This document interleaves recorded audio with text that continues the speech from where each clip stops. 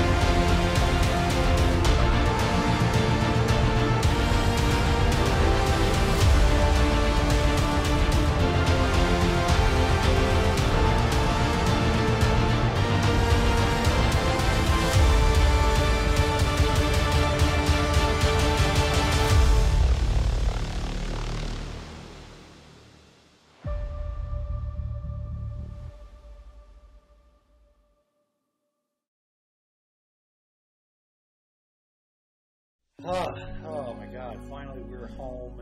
What did you think of this Dark Week? It was a lot. I will say that. I'm somebody who has only really done tabletop role-playing. Well, that's not entirely true. I've never done full contact like that before. I have a lot more bruises now than when I set out with. And also, can I just say how much of a trooper I was for that drive? That was a 2-hour drive both ways that we did, and one of them was through a storm that I could barely see anything out of the windshield of. Oh yeah. Yeah. It was insane trying to get down. Yes. Now, granted, the drive getting down is down south, basically where this one is through. It used to be kind of in central Indiana and through, thanks to the economy and everything else, you know, Larp had to adapt, and so this one, where they get a cheaper rate, had to move down south.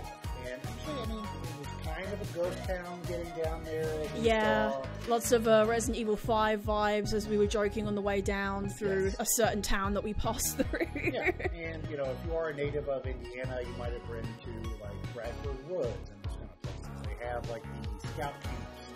Okay, they're okay as far as their amenities. There's always like showers, a nice kitchen, you know, bunk beds and those kind of things to, you know, sleep around in or whatever. And this one was like super A+.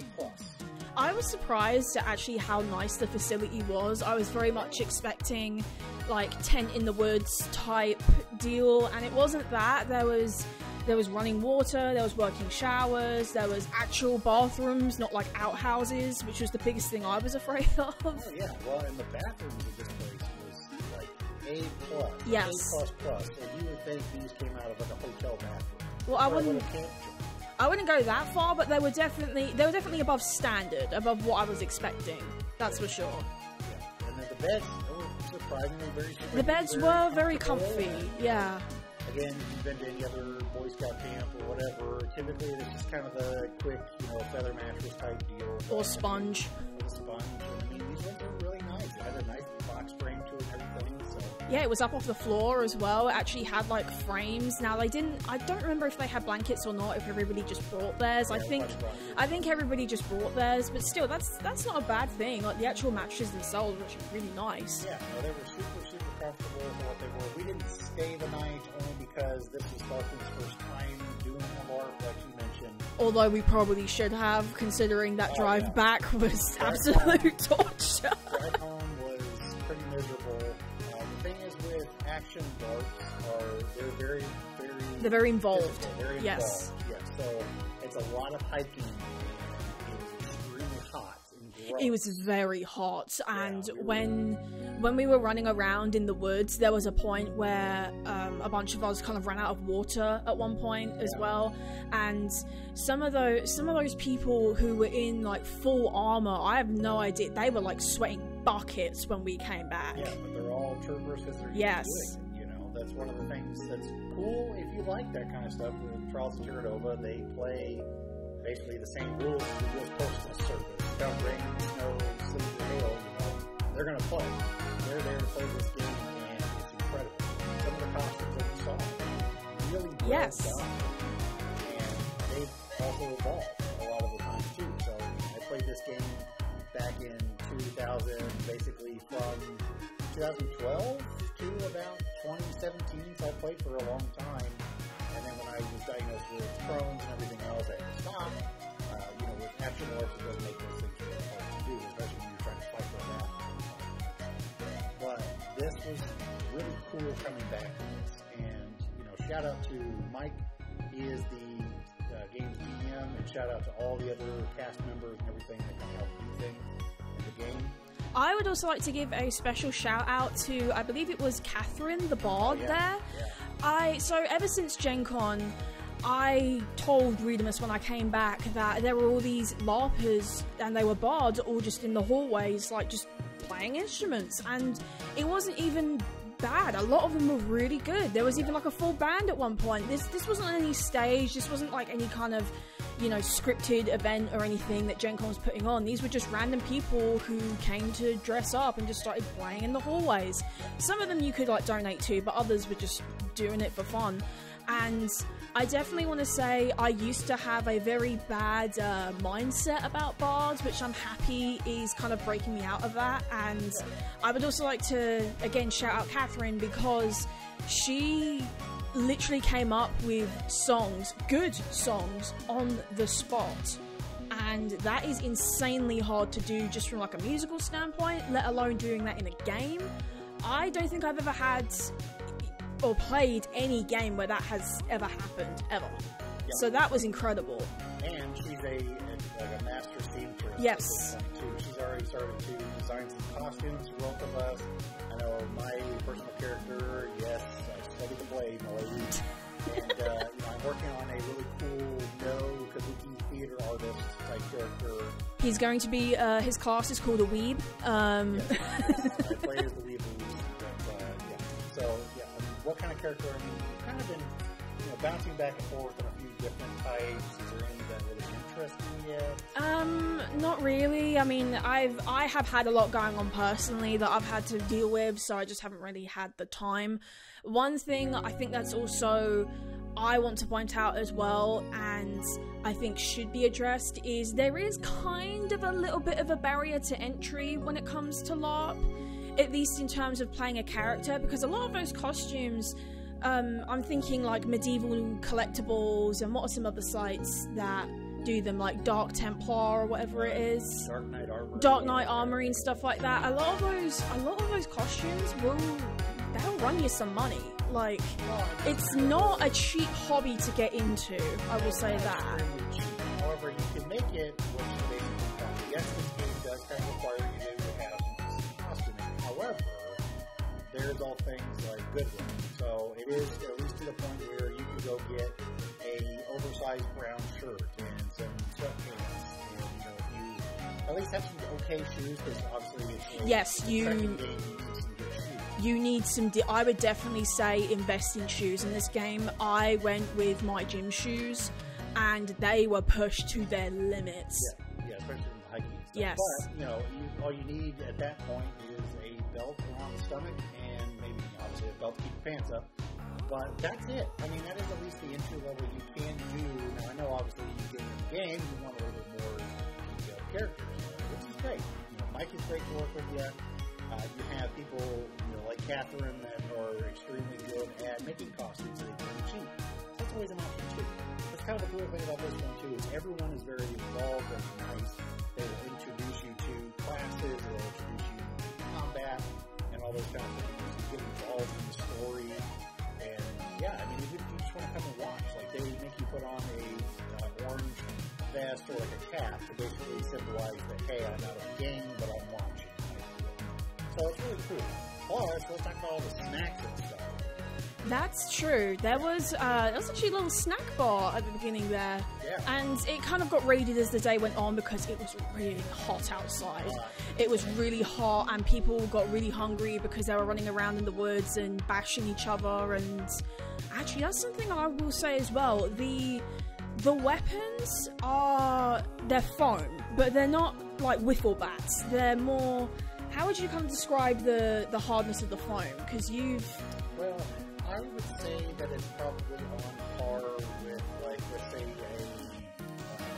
like a matte foam yes. type deal. So a lot of the LARP weapons are made with, usually, the stereotype is they're made with PVC, and then they have a few layers of foam that go over that, which are then shaped to make weapon shapes, so like swords or katanas or staffs.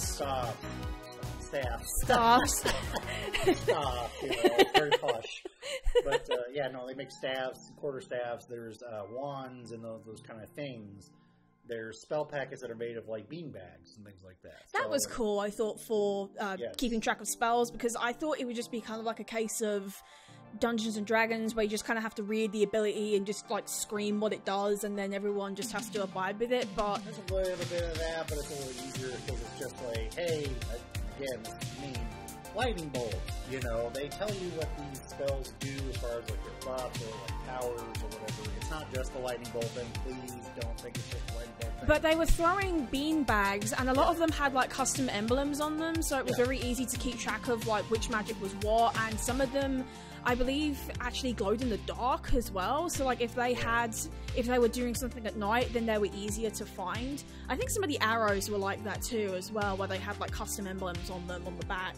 Some of them, yeah, and then, so, if you want to be an archer, for instance, in the game, that is a real thing. Yes. You will shoot a real bow. However, the tip has been replaced with what's called like a bopper tip, and it's completely a very thick foam that is designed to, like, take hits and those kind of things and not do anything to you, because it's such thick, foam.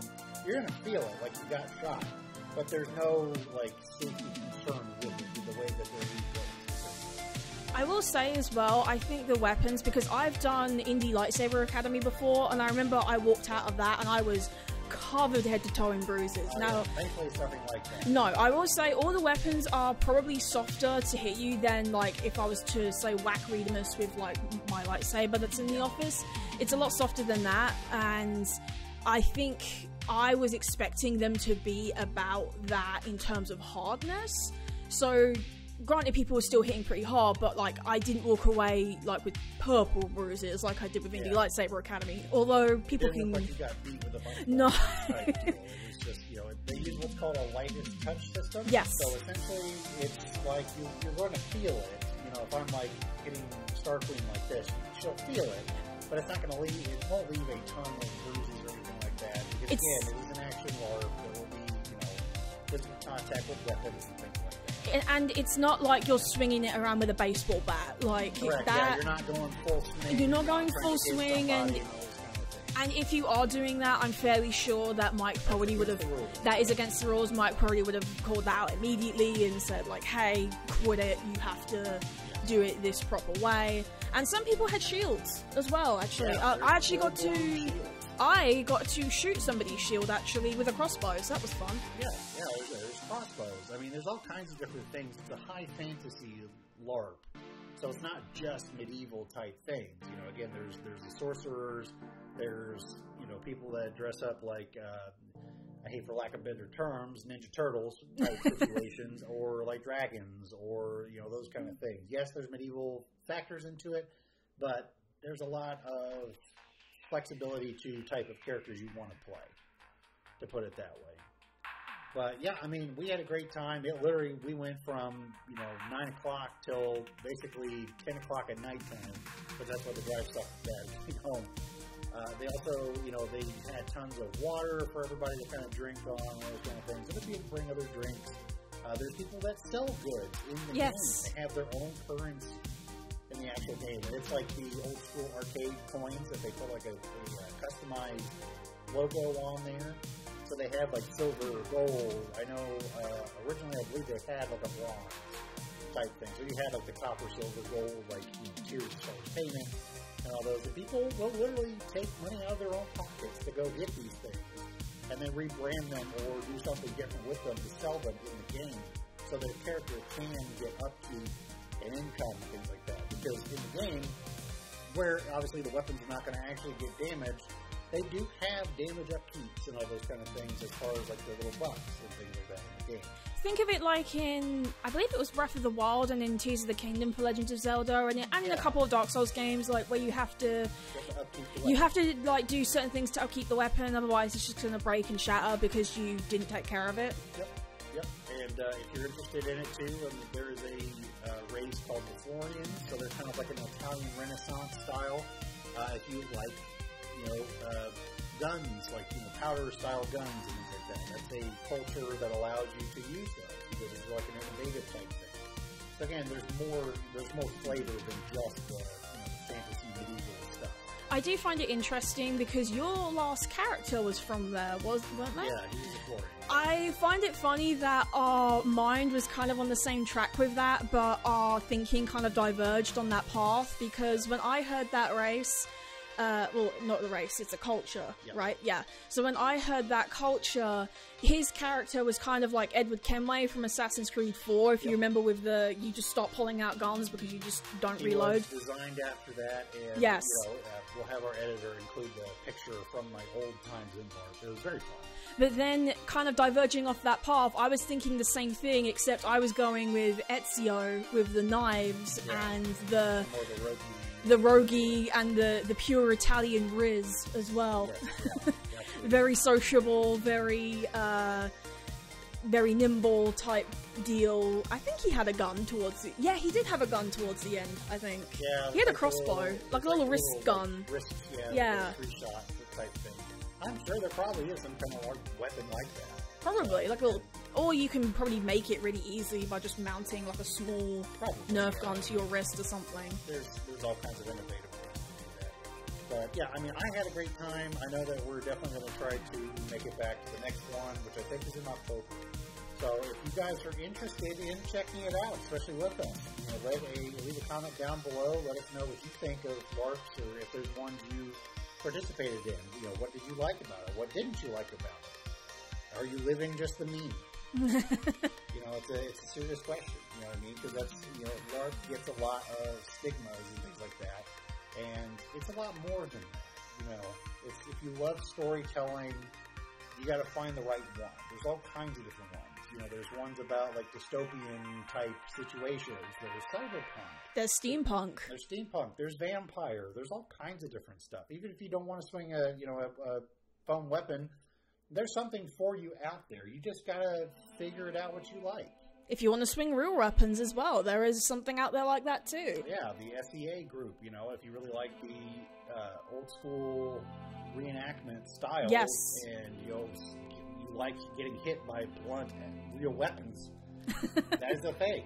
I've heard it's really cool. You can also go to your local Renaissance fairs if you just want to experience the old school feels and all those kind of things. So, but yeah, like I said, we're definitely excited to check out the next one. Like I said, it won't be until October, but I guess it's something to look forward to, which is really exciting too. And again, thank you so much to Trials of Terra Nova for having us back out there.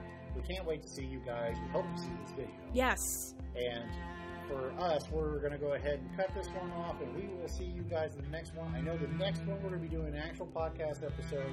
We're going to be talking about Gen Con 2023. Yay! Yes, we are. Woo! And also the absolute horde that I and J. Lovecraft came back with, that I think Mr. Lovecraft might still be buried under. So he could be. It's why he hasn't been in the past couple of videos. If you've noticed, he's too busy buried in his books. Yes, yep. And you have the Marvel Multiverse of Madness book coming out on those. So I know he's excited about those. G.I. Joe, Transformers, all those crossovers. Tons. World of Darkness just had like a ton of new expansions, and there's lots of activity going on in the board game community right now. There will be more in the actual podcast episode, but until next time, ladies and gentlemen, we'll see ya. Have a good one, and fight on.